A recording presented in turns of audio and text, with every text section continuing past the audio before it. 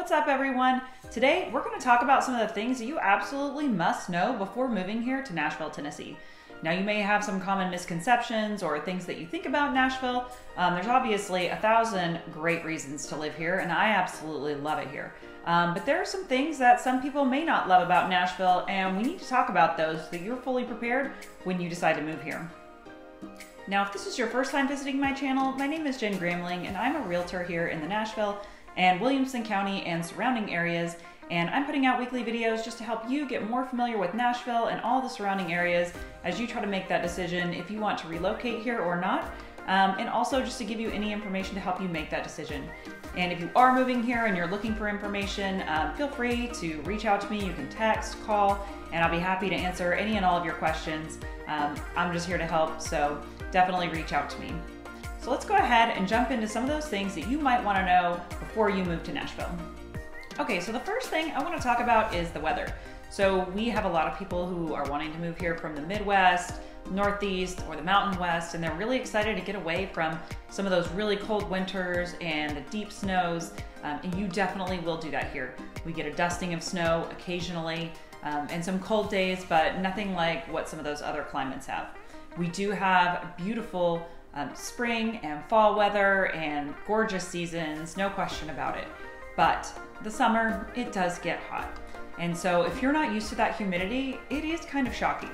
So I even grew up here, I moved away, I've been spending a lot of years in Denver where I did get to enjoy that dry heat, which to me felt really hot when I was there because we had a lot of over 100 days. But for whatever reason, even 80 degrees with this kind of humidity feels hotter than it felt there.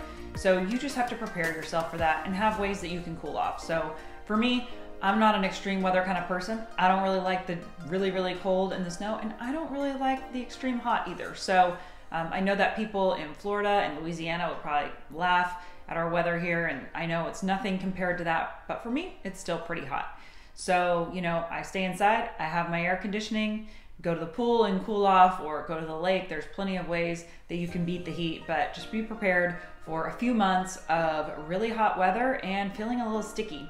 So, but the great thing is that the air conditioning in your house or your car does reduce that humidity a lot, so you don't feel that. And then the humidity really does just drop off in spring and fall, and it feels amazing outside. So definitely worth the pain of those few months, but be prepared for it. Okay, so speaking of the weather, Nashville does get a ton of rain, and with all that humidity, as you can imagine, springtime is absolutely beautiful with things blooming and trees and flowers and all kinds of things that are growing. But what does that also bring is allergies.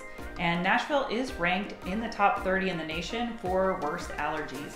So that is something that you need to be aware of. Now, it depends on what you're allergic to. I mean, obviously there's all kinds of pollens in the spring that are in the air and things that could, you know, stir up your allergies.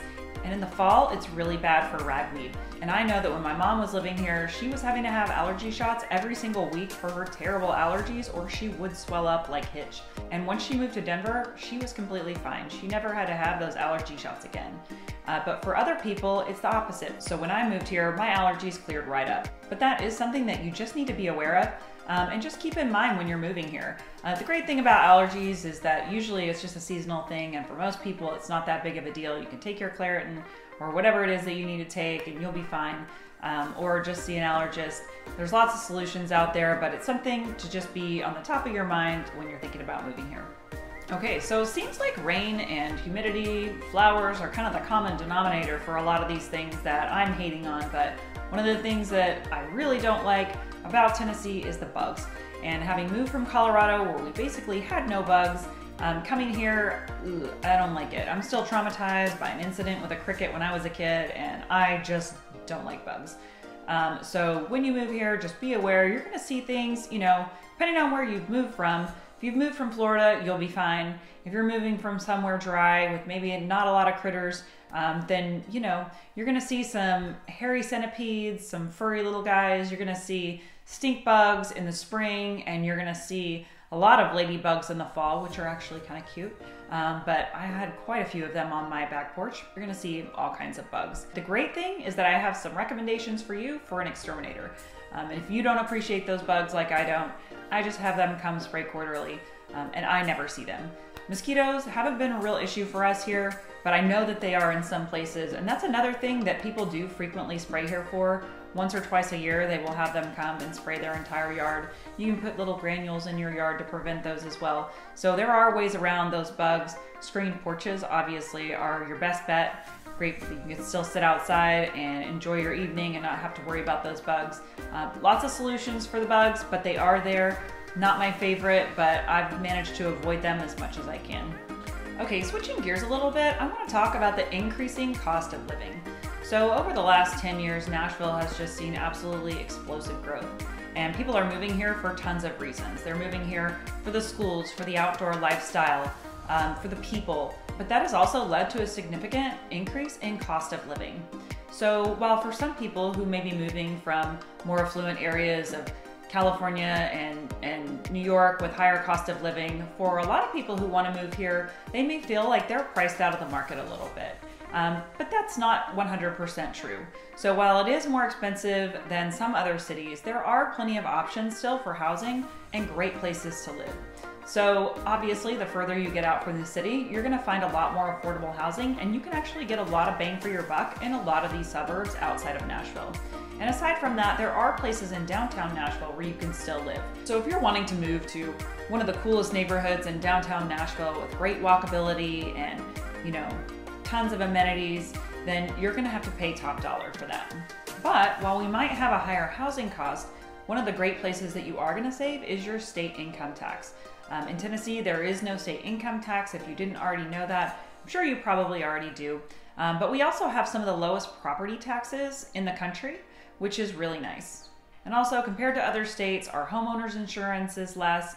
Car insurance is half of what it is in some other places. Car registrations, things like that. You're going to save on a lot of those things. So while you may feel like you're going to have to pay a little bit more for a house, you're going to save in a lot of other areas, making it definitely worth looking into. Another really good thing to talk about is the public transportation and walkability. So if you're moving from another big city that's really walkable, where you don't have to have a car, you can just walk wherever you need to go or take an Uber, it's probably not going to be that simple here.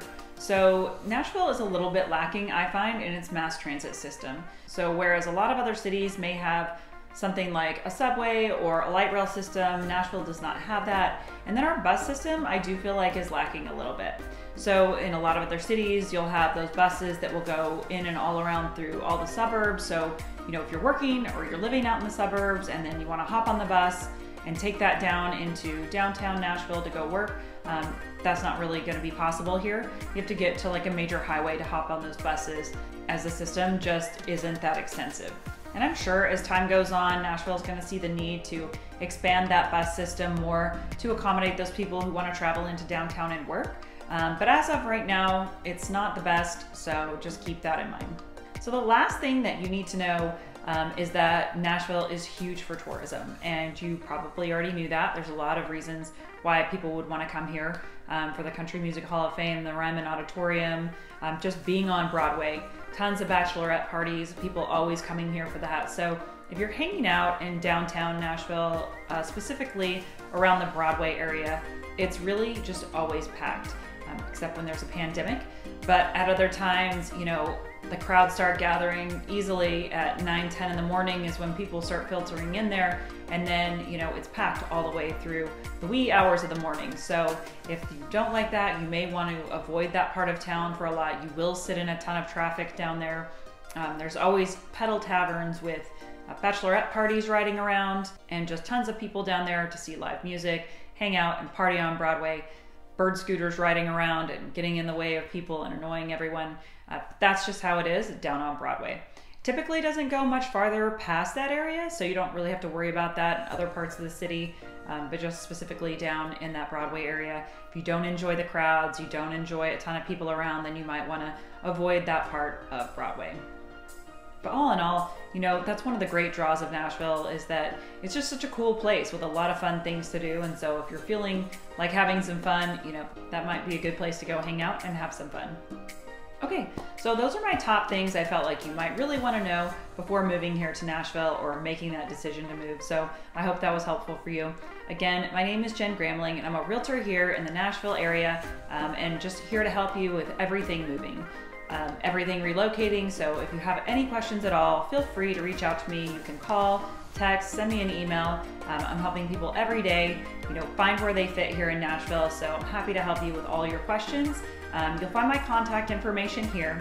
And then it's also in the comments, so feel free to reach out to me anytime.